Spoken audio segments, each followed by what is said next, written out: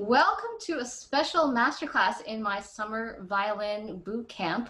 Today I'm super excited to have a very special guest, and I don't think he needs much introduction, but he is Nathan Cole. Nathan Cole is the first Associate Concertmaster of the Los Angeles Philharmonic and the founder of Nate's Violin, and this is a huge honor for him to be appearing in this bootcamp masterclass. I have 9 eager violinists really excited to play for Nathan. Nathan, thank you so much for being with us today. Oh yeah, of course. Thanks for having me. This will be fun. Yeah, I see that you're wearing the t-shirt that I sent. Thank you so much. Yes, I now I get the expression. At first, I thought it was just I thought it was a brand name or something, and now I I should that's probably explain to everyone watching that. So best kind. Well, in Newfoundland, there's a lot of Newfoundlandisms and there's a lot of slang. There's a lot of it's a dialect in its own. And best kind is a Newfoundland way of saying something is really great. So when we say Nathan, you're best kind, that means we think you're awesome. So I'm glad you're wearing that. great. Thank you. That's the real honor. We do have Newfoundlanders in our boot camp, but today we have an honorary Newfoundlander. Let's see. The Newfoundlanders will show up late. That's typical because in Newfoundland we are half an hour delayed in our time zone. How appropriate. Perfect. Okay, so our first violinist is Lydia Leong, and she is from Bethesda, Maryland. Lydia, what are you going to play? Lydia, I remember seeing you on violinist.com among other places, but Yep. Um, I'm going to play the opening of Wieniawski 2 through letter D, maybe letter E, which is basically, E is where the up bow staccato ends. all right.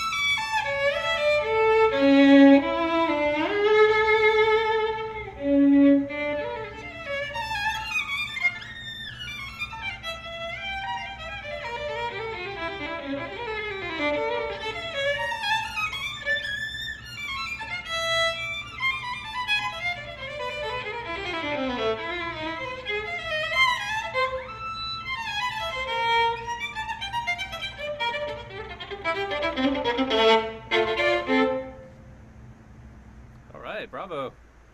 Sorry, the applause is always so quiet on these Zooms. Imagine it more thunderous. Plus, great playing. Um, and Lynn, kind of remind me how you'd like to keep track of time and all that. I have a timer running, 9 minutes in total for everyone. I have a 7-minute timer, and I'll give you a 2-minute heads up in the chat. Right now we're at 4 minutes and 4.5 minutes before Okay, 7 minutes is up. Yeah, we got four and a half that, times. that's that's well organized. Thank you. Lydia, great. I think you know basically the more compressed things are in time, the more difficult they are generally.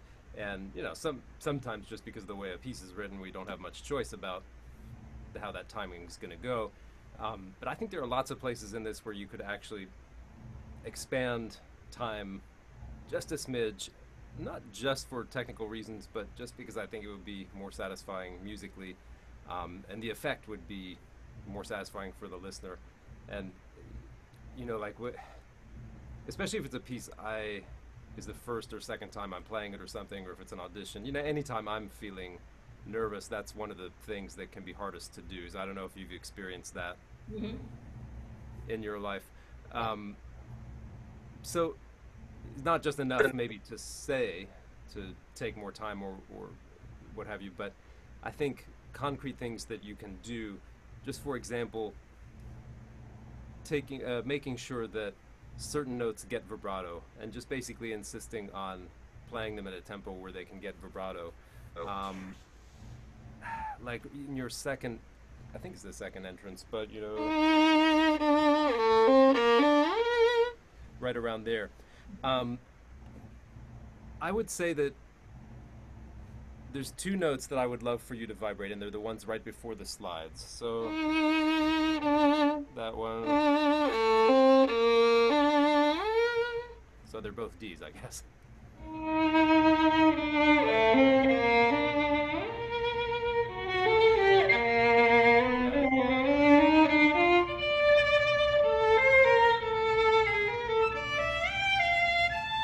Yeah. Might I add even a couple more, because I really love how that came out.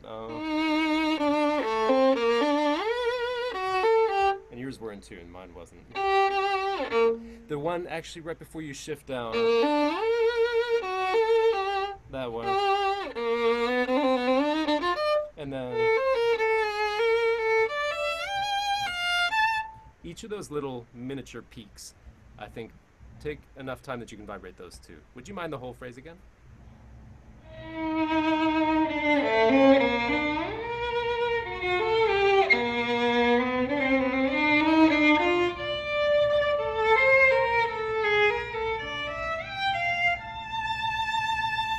Yeah. Good.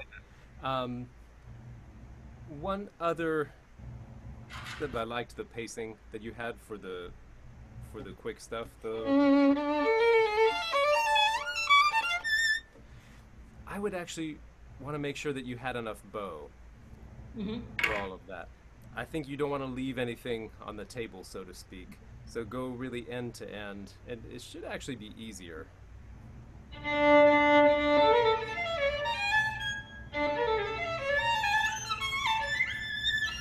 So you've got more to use in all those notes, because by the time you're there, you're barely at the top third.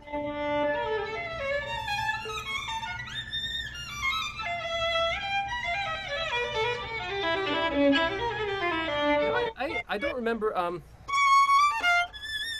after the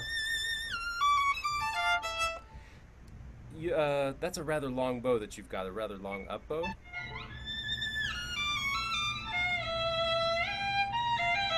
For me, that's like two notes too many, maybe. I would just change on the E, because then you can use more bow on the top note.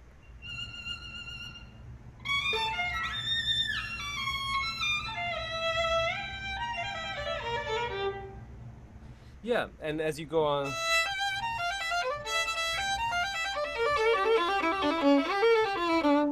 Again, just I would be using whole bows for every bow. Just gives not only about projection, but just clarity too. I'm curious, just to know, have you played ever fingered octaves for that scale in octaves? Yes, my fingered octaves are actually not as accurate.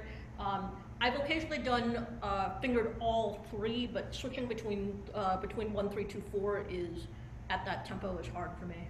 Okay. For the first few at least, if you're gonna do that with all 1/4s, I would pick a number like, you know, either probably the first 3 or the first 4 that you can really hear very well before you kind of, yeah. I might do it. I honestly forget how it's printed. Is it printed with two of them separate, or is it just ba and then one I slow? separated them for clarity. I wonder if you might be able to just do that in your hand.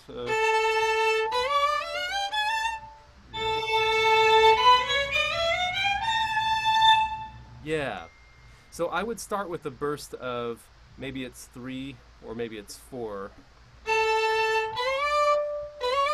or that you feel like you can basically do in one impulse Hmm. to start out with. Hmm. I think I'm accelerating to the octaves. So that helps. I'm timekeeper here. We got about 20 seconds left. Okay. Yeah. Yeah. I and I think different pacings there can really work. Um, I think your hand is probably capable of as much articulation as you need. I'm not sure that you need the extra, and plenty of fine players separate the bows there, so I'm not saying that's wrong. But Mhm. I would look first to get the clarity in the hand, Okay. then make up what you can with the bow. Good. Okay. Yeah, the starting with an impulse feels like it helps. Yeah. Good.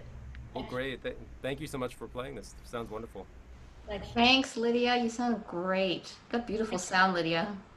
I gotta run. See ya. Hey, good luck on the fiddle camp. Bye. Susanna's next. Susannah McKenzie-Sutter.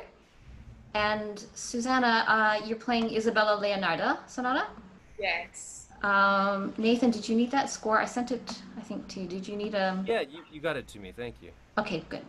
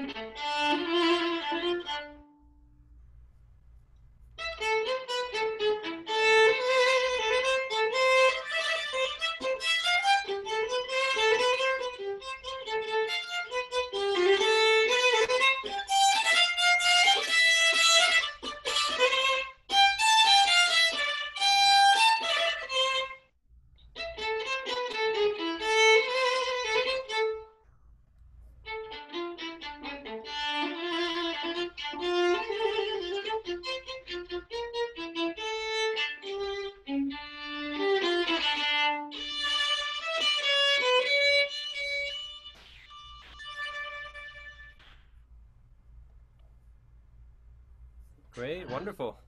Bravo. I love hearing something I've never heard before.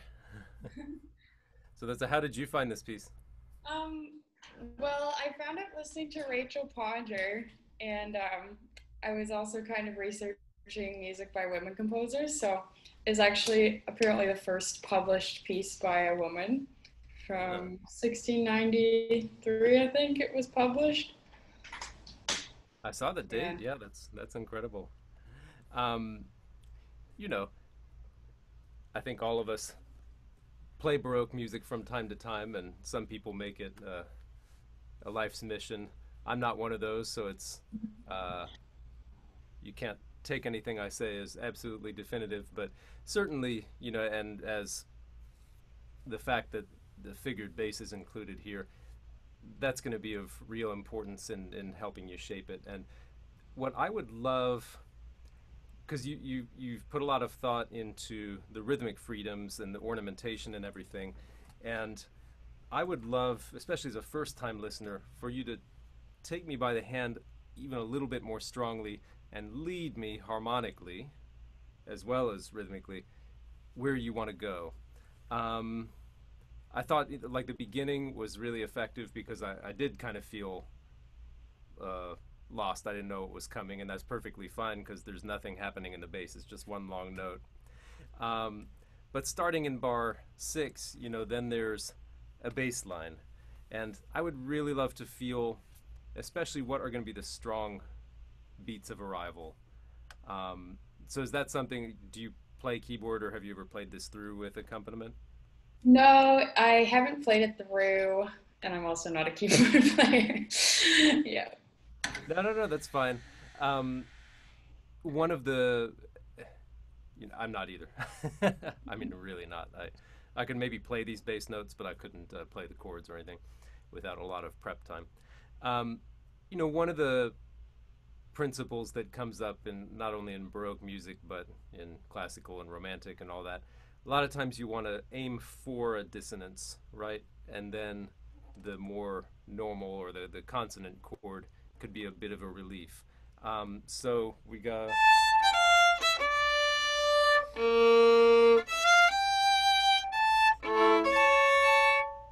So I would love to hear a little bit more tension right around there before it resolves.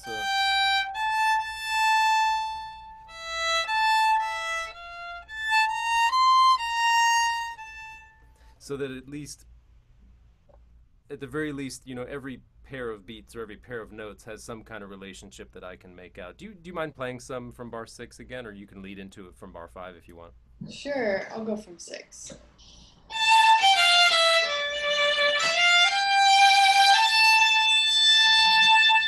So even just now, there can be some rhythmic freedom, but the bass changes in the middle of your long D. Dun, dun, dun, dun, dun, pum. And so somehow I've got to feel that, or at least there has to be enough time for it. Right.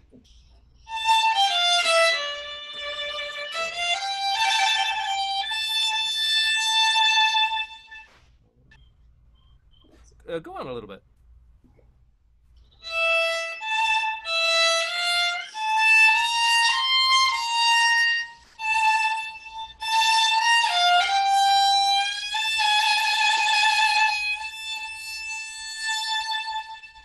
Yeah, I love that.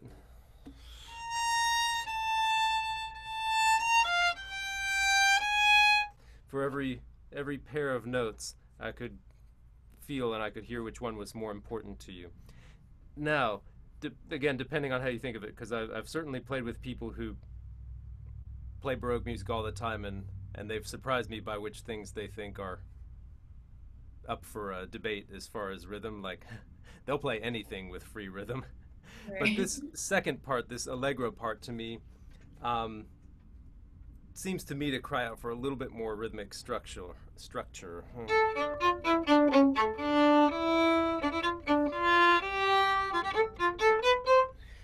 What I would love is that the 16th notes always pass on to something rather than taking up too much importance themselves. And that when you have, similar to the last thing we were talking about, when you've got a dotted quarter, bum, bum, bum, that you wait for that imaginary bass to change. Can you play at 16? Yeah.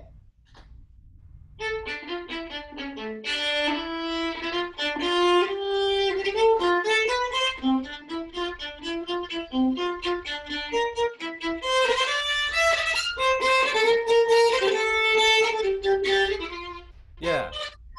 Good. And so you know, I've endangered things a little bit because when you play the 16ths more quickly, then it's more difficult to articulate them clearly, right? Or even to get them synced. Sometimes it could be a shift, sometimes it's a string crossing. I think that's worth working toward because I love this kind of rhythm. There's about 30 seconds. Okay. So, you know, it's not easy to do in these times, I suppose, but the first chance you get, you know, since you love this piece, first chance you get to actually play this with someone would be super fun, and it certainly wouldn't have to be a keyboard. Cello or even viola could play the bass just as easily.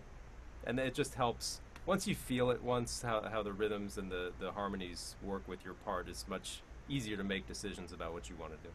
For sure. Yeah, great job. Great playing. Okay, so Jocelyn, you're next. You know, I was just thinking, Susannah, you know what you could do is do what Tim Cantor had kind of suggested. You could record that bass line yourself on the violin and then play it back with yourself. Yeah, that's a really good idea. Jocelyn, are you there?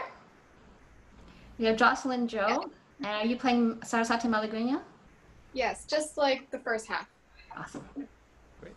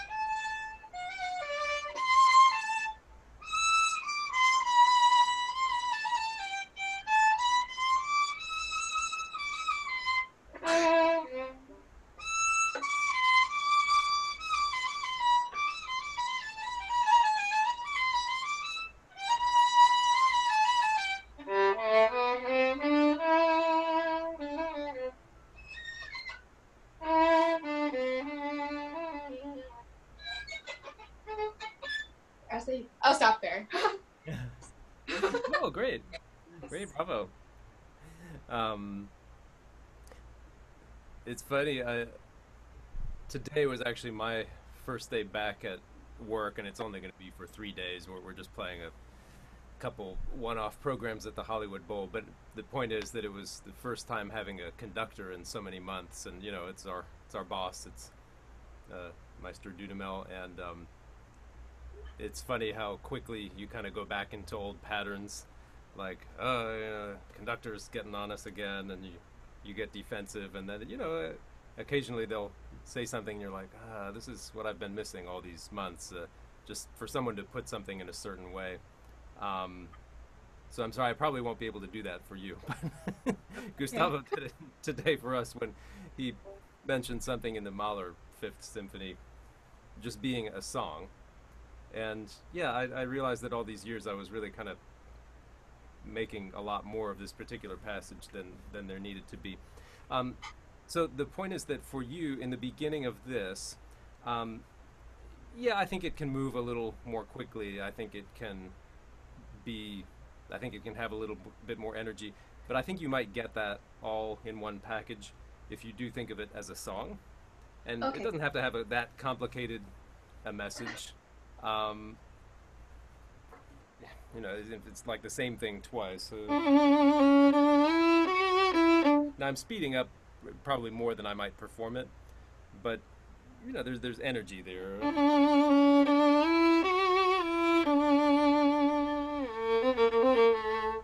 So that, you know, that's the end of the, whatever you want to call it, a cry or a plea or a statement or something. Not too much to be made of the end of that.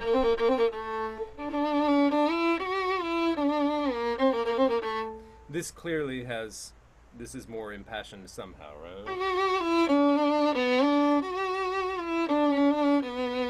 And this backing off a little bit. So the more that you can think of it in groups, you know, we say phrases all the time in music, but honestly, you know, phrases of words, the more that you can group those things together.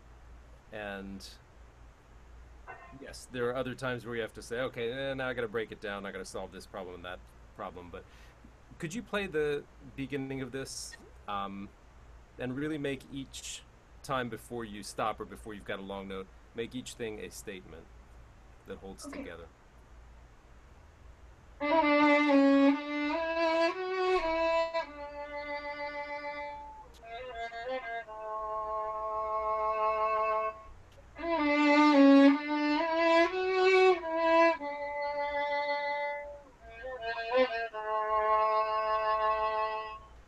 Good, good.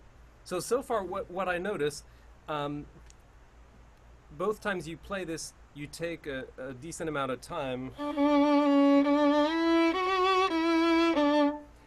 and you know, it's a rule that you can break, obviously, but one of the rules of rubato is, you know, whatever you give, you have to take, or whatever you take, you have to give. So I think if you're going to take time there, you've either got to move a little bit before or move after. Otherwise, that you're delaying my arrival of the crescendo, and I'm not sure why. Similarly, the end of that, you don't have to sustain that note. You know, it's part of a diminuendo, and it's the last note of the phrase. It's fine that it transitions to silence. Okay. Do play one more time if you would.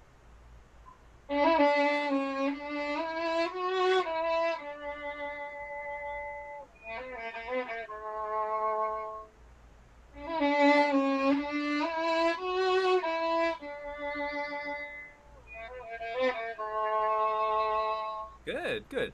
And as you go on, you know, part of what I asked for is for this to get more impassioned. Just in the little time we have left, I'd love for you to, I wonder, have you ever tried to play really on that other side of the G string, the one that's far away from the D, but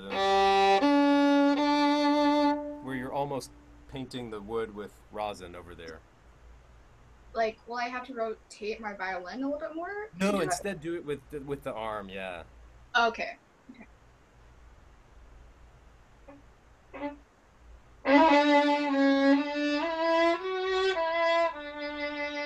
Yeah, you know, I can see so much daylight there. You're still almost playing on the D string. That's where it actually touches, right? The wood. Yeah. Right. So you can play. Isn't that weird? You're almost playing up, even though it's a down bow. That's a great feeling to have. It's a very different sound.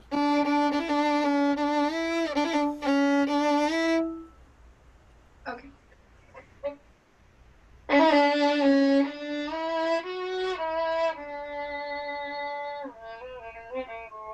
Yeah. Good. And the last thing I'll say, those you've got no shoulder rest, right? Yeah. Yeah, so those of us that play with no shoulder rest have to be especially aware of supporting the instrument so that the instrument rises up to join the bow. Otherwise, that bow's always kind of driving the instrument down, and it's a chase that kind of never ends. And the sound is never quite as good as when that violin's pushed up into the bow. Okay. So, yeah. And Excellent. that's great, Jocelyn. You sound that I immediately went Nathan when you said that a different side of the string. Jocelyn, your sound just went up a huge percentage. Oh, okay. Huge percentage. Even on Even over Zoom, I Zoom. could get a difference. Okay, I definitely remember that then. That's a nice hack, Nathan. Okay, Jacquelyn Redmond, are you ready, Jacquelyn? Thank you, Jocelyn. You sounded great. Okay, Jacquelyn, are you going to play Franck Sonata? Yes, I'm All right. probably only gonna play the first half just for time of the fourth movement.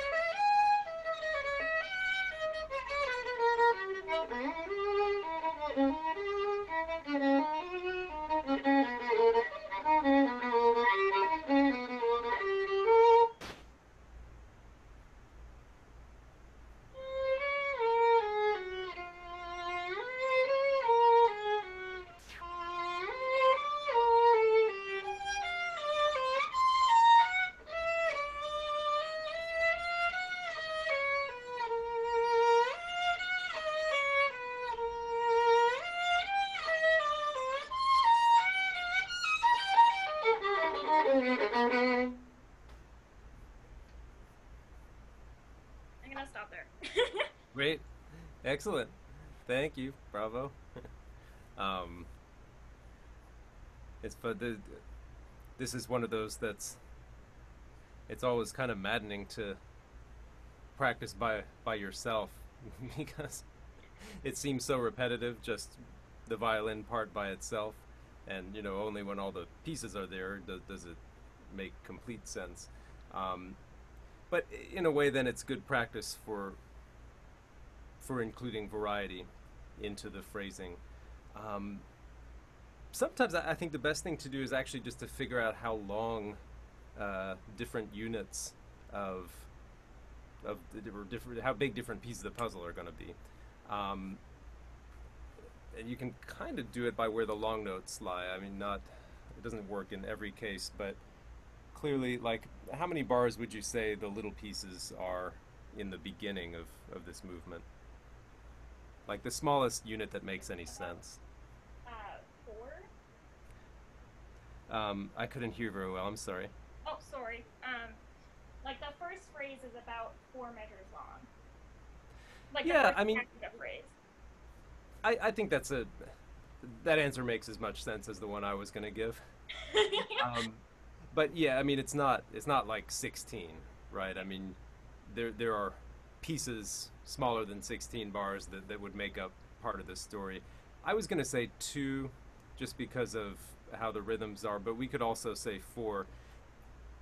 But the point is that it's not just one long unbroken mass of notes.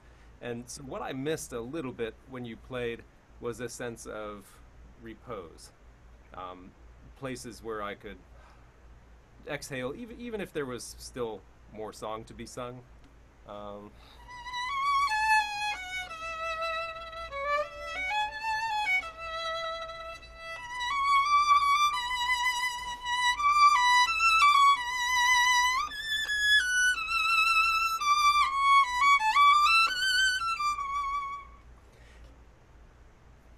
So I think to make choices about which of the long notes you're going to let dwindle and which need to grow. Do you mind playing just as much as I did? Which maybe that is 16, or maybe that was just 12.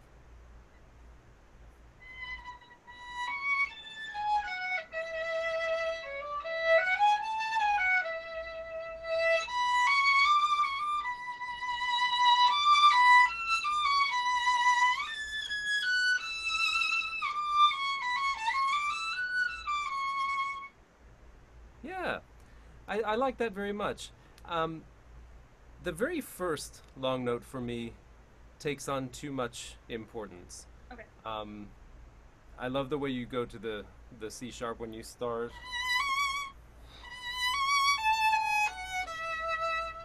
But I feel like that E is just it's part of the way down. Okay.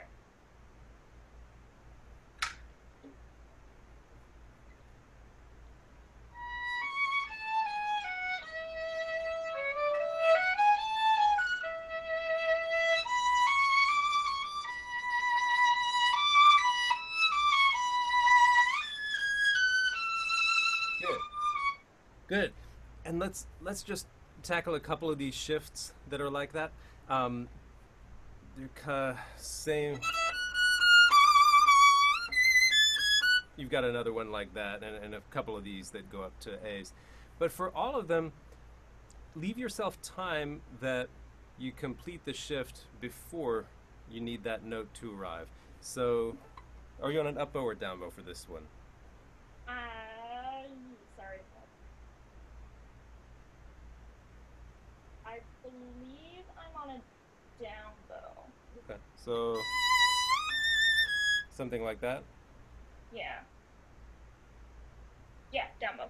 Okay, so, and from 1 to 4 it is? Yes. So, more or less, your 1 is going to shift to an E, yeah.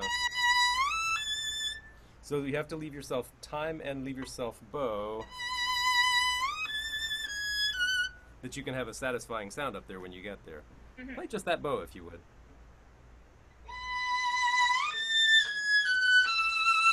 Yeah, and then once you reach that note, make sure that it has time for a great sound. You got there so soon that I think you surprised yourself. Yeah.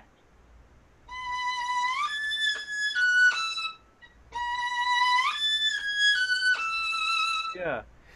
Sometimes I think that we box ourselves in by going with the bar lines. I almost feel like you're really set on getting to the next bar line, and so you don't want to take time enough for the A.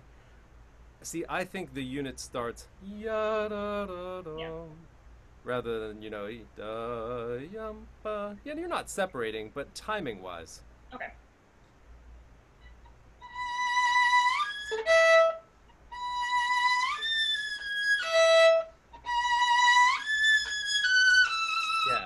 And so the way I would practice it would be to already have arrived and play. Okay.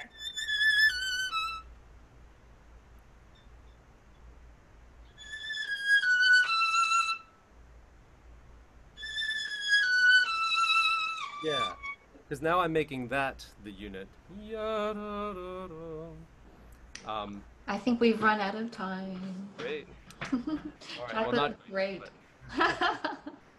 Sounding beautiful, Jacqueline. Thanks. yeah. Thanks for playing that. You're using so much bow, Jacqueline. I'm envious. I Okay. always use too much bow. I forget to save. I'm on the opposite. I use too little bow. Carol Vang is next. Are you ready, Carol? I'm ready. Yay, Carol, what are you gonna play? Hi, Carol. Hi. What are you gonna play, Carol? Oh, this is the Bach A minor Sonata the Andante. Perfect. So I tried to improve as much as I could in a week. So we'll see how that went. Awesome.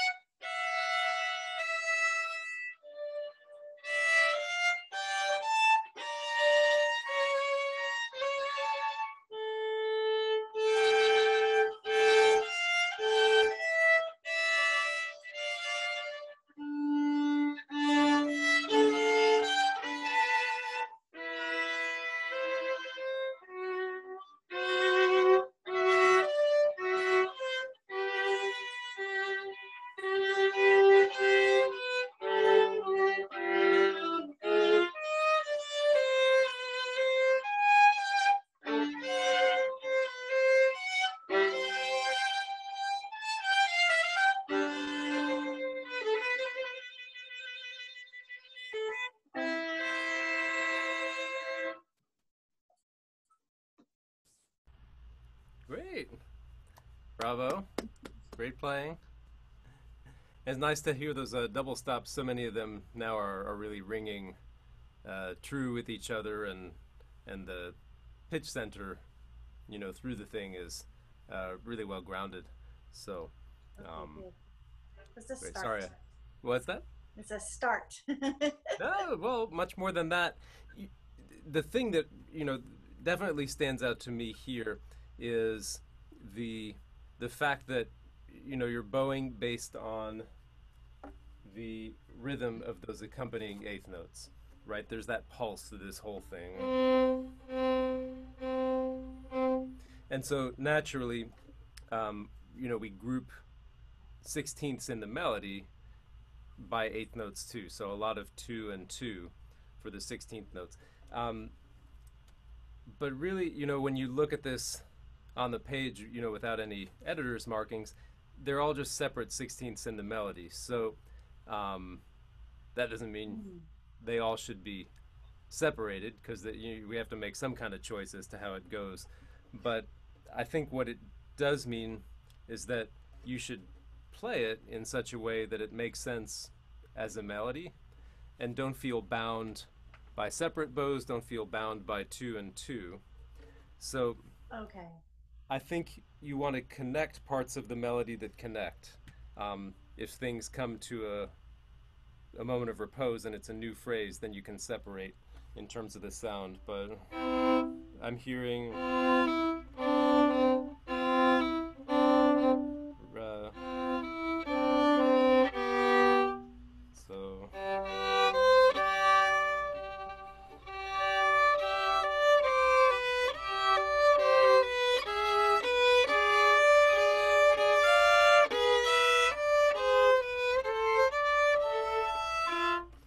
so more connection between the bows. How about playing a little of the second half there? Okay.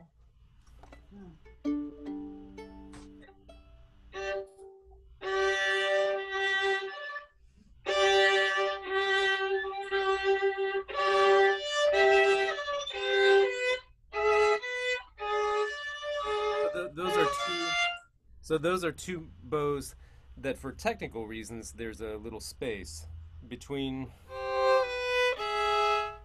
There's a space there. See if you can connect those.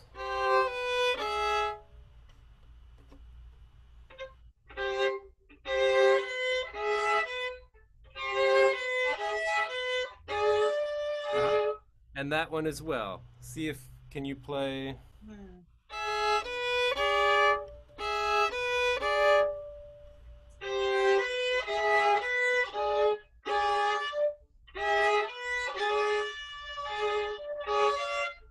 Yeah.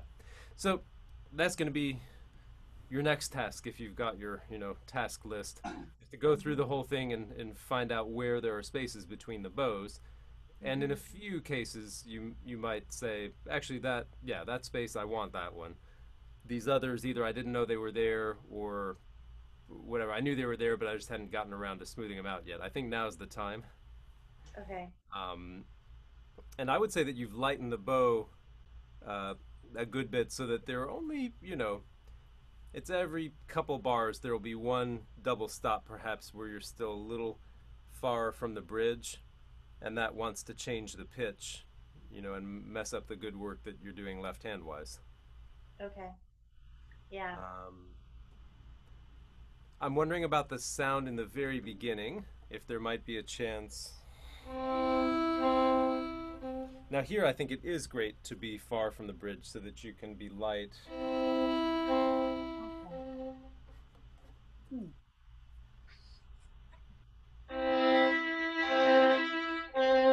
Yeah. Did you know that during that first bow, now you started out there and I love the sound, during that bow, it came in and you matched, you added more pressure to compensate, but then the sound got more normal again.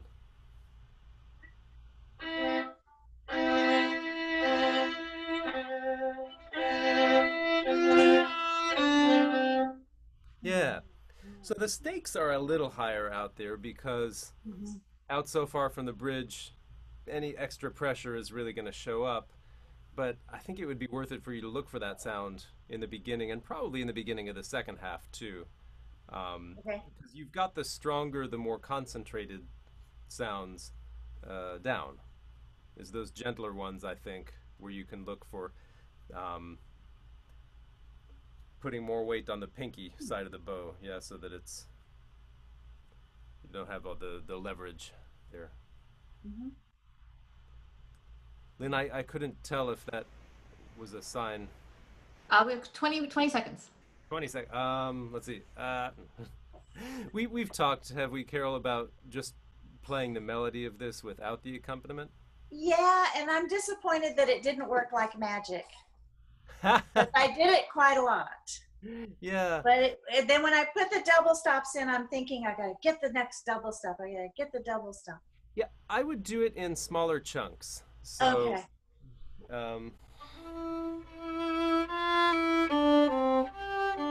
so just that much. And then compare and see, how close are the two versions. It's a really hard movement. Well, we've talked about the fact that Boston Symphony always asks for that in auditions, so Yeah. for good reason. Really? Yeah, they used to anyway. They Interesting. would require that specific movement of Bach. Interesting. Well, that's a gorgeous selection. That's a nice choice, actually. Yeah. But if they start off with that, then the jitters would really show in that one, wouldn't it? Oh, Yeah, I never had to play it first or anything, but yeah, it was in there. Right. Next up, thank you, Carrie. You sounded beautiful. thanks. We have Josh who submitted a video, so let me screen share. He's playing Paganini 16. Okay. Okay. Can everyone see that? Yeah? I Okay. can.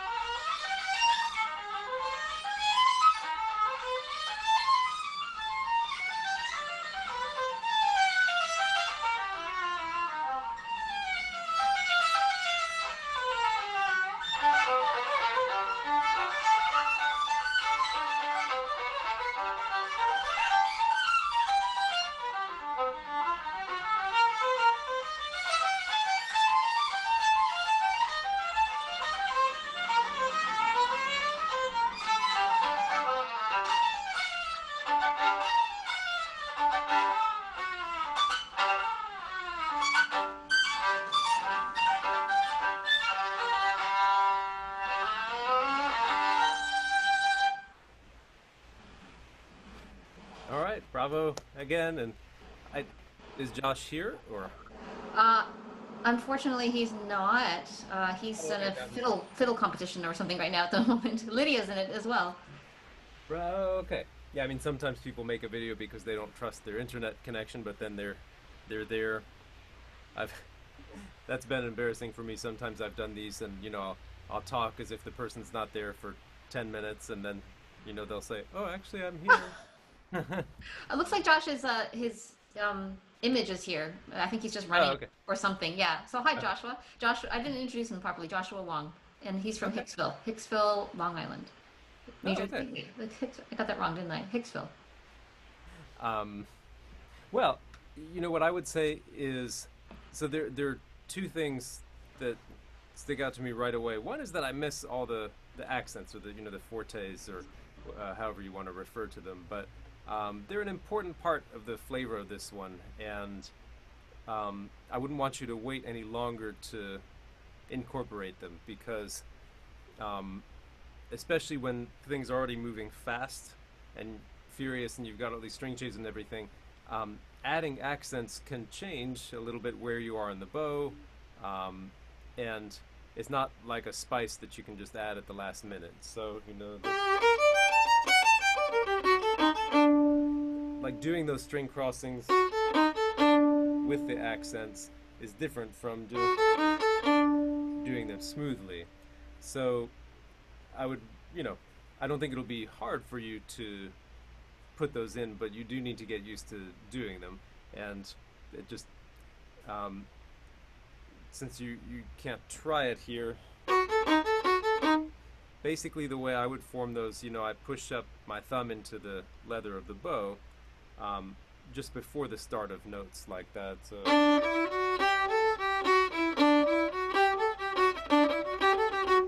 And it may mean too that the surrounding notes, I take it a little bit easier. So that was the first thing. The second is, as much as possible, to make sure that you're always on one string. And that's a tall order in this one that has so much to do with string crossings. But a lot of it is about the timing of it. I find that sometimes when you've got big string crossings, like let's say you've got from D string to E string or something, down bow to up bow, you start to move up when you're only part of the way over. So a pattern like that, I'm finding, I exaggerate now, it was not that much of a mess or anything, but instead it's really, it's got to be the change and then the bow. So even that one, to make it in tempo, you've got to start moving over almost as soon as you sound that open string.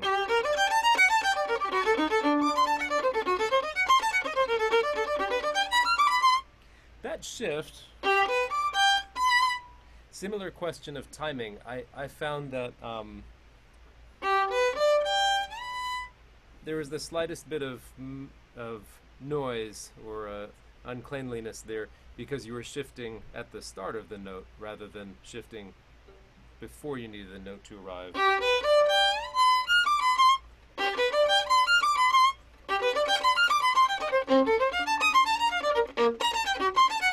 These two.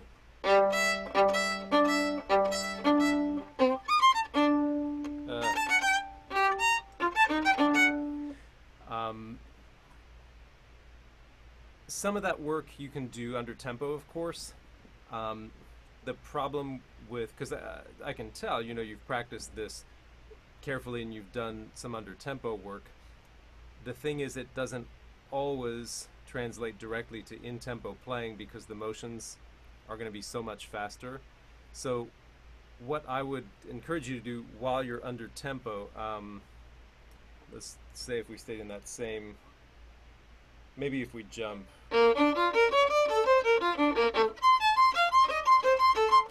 To a place like that. If you're under tempo, as I am there,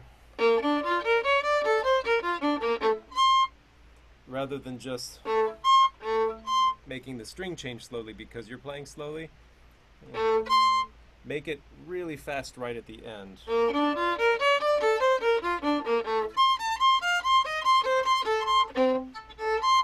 In other words, you're going to hold each note as long as you possibly can before making the string change. That will train those string changes to be really fast, and it will get you listening for the quality of all those notes. How are we doing? Do you have anything you'd like to add, Lynn, since Josh is not here? Oh, well, yeah, I totally agree with the accents, and I think also I wondered actually, Nathan, what you thought of da da da da da da da da. I actually mentioned to Joshua about pulsing the duple duple duple duple duple. I kind of like that actually. With the bow. Yeah.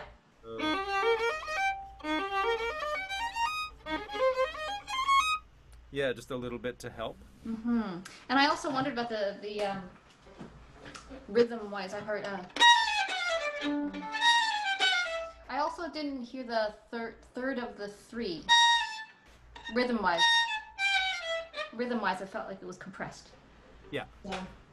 Yeah, absolutely right.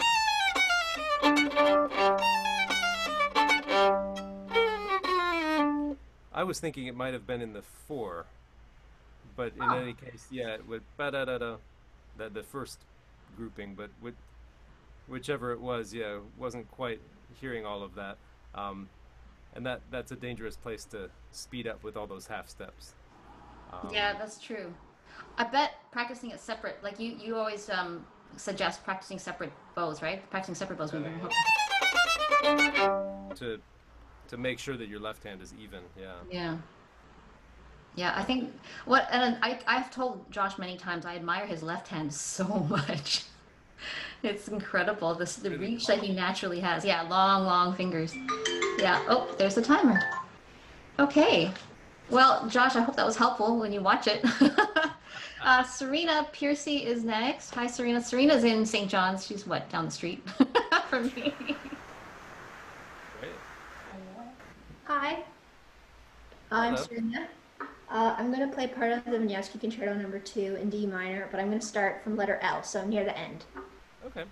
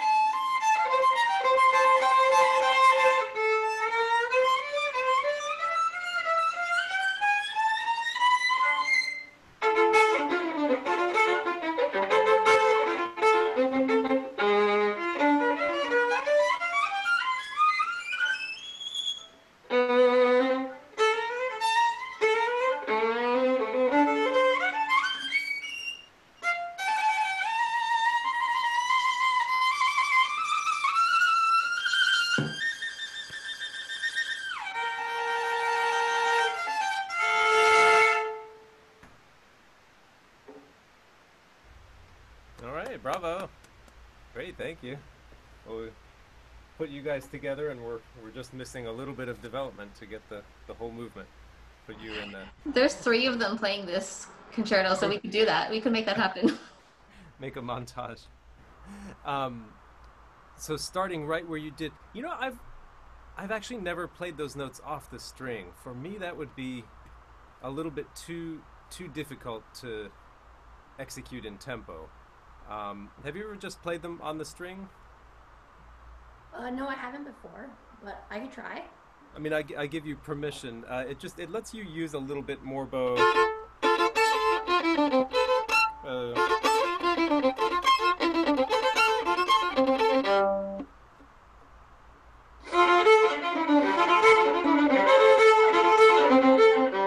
Yeah. Now, a lot of violinists are always and forever just leaning on the top notes of things, and they never get the richness. Here, I almost completely miss the E string, actually. So you can be a little bit more of a, you know, piggish violinist. Give us the brilliance.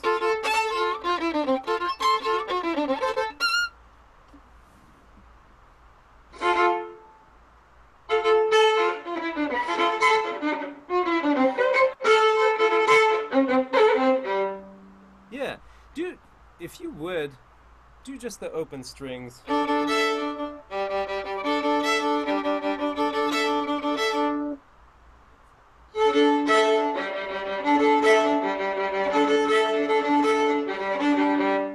Yeah, and I like the smoothness of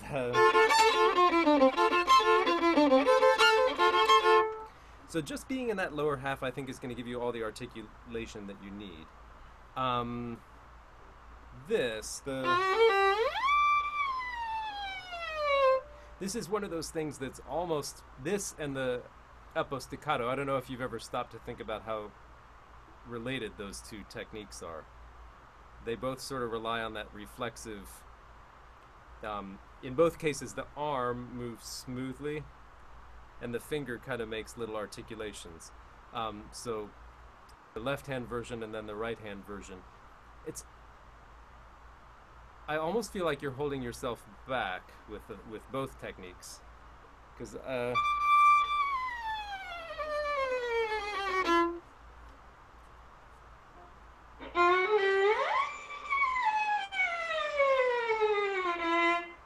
knew it.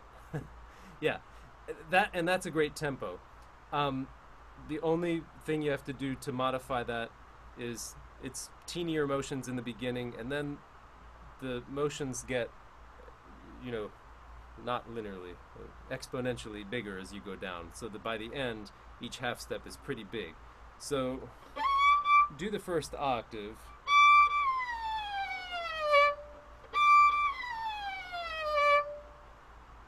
Do that.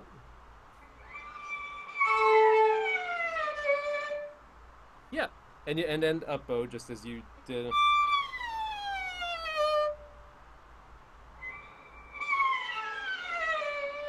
Yeah, and now do the second octave.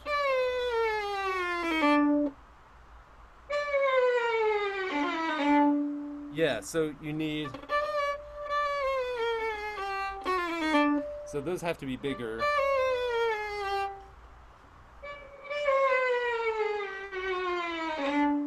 And then, so you actually only need 8 of them. And then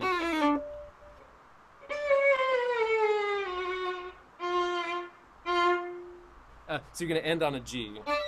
Sorry. And then you finger the rest.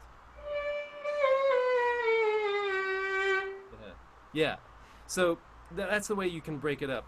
You've got the first octave, very small motions. And then it's a pretty big difference in speed. I'm curious now about the uppo staccato. If you had no notes to it, just on an open E. Yeah. Again, that's a perfect tempo. Your left hand needs to move. This is a place where your right hand gets to set the speed. Your left hand must follow it, because that's a beautiful stroke. Do that.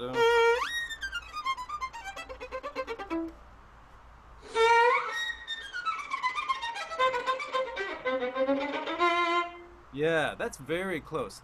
Very close. Your right hand, I think, has the right idea.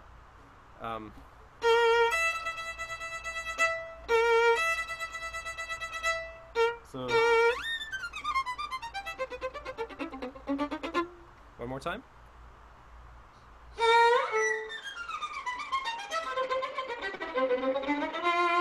Yeah, that left hand just falls behind. So there's that's not so fast for your left hand. Your left hand will be able to do it. It just, now you can hear what that sounds like when the bow wants to go and the left hand's just not quite with it. So that's the kind of thing you can slur, honestly, you can find what's the metronome mark. Whatever's your good speed for the staccato, find the metronome mark, keep that metronome mark, and then slur.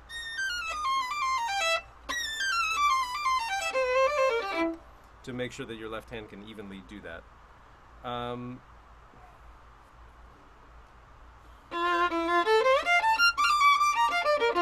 The little notes need a little bit of articulation. I know they're grace notes, but accent them anyway.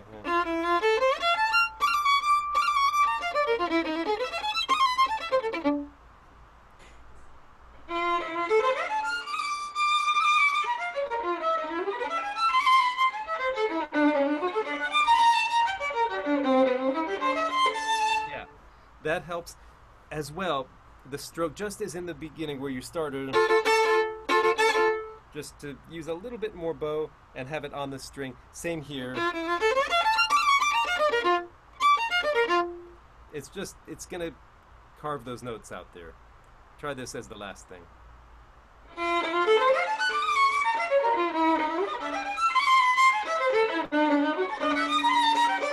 Yeah. On the way down, it works beautifully. On the way up, the bow wants to rush to the top, so that all those notes get bow. Yeah, wonderful. Thank you. Sorry, was that me? Sorry. I clicked the microphone on mute too soon. Serena, that sounds great.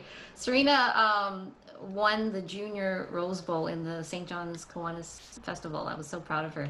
And Nathan, I'll have you know, she competed in both piano and violin. Wow. So you could multi-track. You could record the accompaniment. That could be a cool YouTube video. Has anybody done that yet with this piece? Serena, you'll be the first. Nathan, I really liked what you said about this is going to be terrible. I wrote the quote, be more of a piggish violinist. I think that's going to help. Just getting the stroke a little bit glued to the string. Well, we can just kind of crassly quote Nathan for tonight. I can think of some piggish violinists who've played this piece. Okay, well, thank you so much, Nathan, and we are so incredibly grateful. Yes, we do absolutely think you are the best kind. Absolutely, so much. Thank you so much from all of us. We're from mostly I think we're all from Canada and the U.S. So we're sending lots of love to you in LA, and yeah, we really appreciate that. Does anyone else have anything to say to Nathan before we say goodbye to him? This is your last chance. Hopefully not last ever. Yes, hopefully not. I love what you said about how accents and dynamics aren't like a spice that you can throw in at the last minute. That's a great quote. I wrote that one down too, Nathan. I wrote that down, like a spice, yeah. And I was wondering, not wondering, I was thinking when you said which of those 4 first down bows in the jig, I thought, oh, this is the perfect time. Now you're allowed to play favorites. So I think we're allowed to play favorites here. This is the one time we're allowed to do that. All right. Well, I think it's time to wrap it up, and it is time to say thank you and goodbye to Nathan. Thank you. And thank you, Lynn. Thank you so much. And thank you, everyone, for playing. You did wonderfully, wonderfully. All right. Have a wonderful evening. It's already evening for me here. Okay, right. Yeah. Getting on toward that for me, too. So. Yes. Okay. Thank you, everybody. Thank you. Thanks, Nathan. Bye.